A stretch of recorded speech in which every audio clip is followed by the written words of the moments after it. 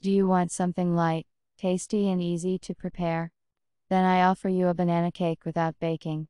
This is a simple dessert that both adults and children enjoy eating. 1. The recipe for making banana cake without baking begins with the formation of the base. Cookies will be used as a cake.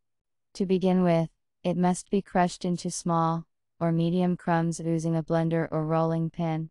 2. The butter must be melted and cooled slightly. 3.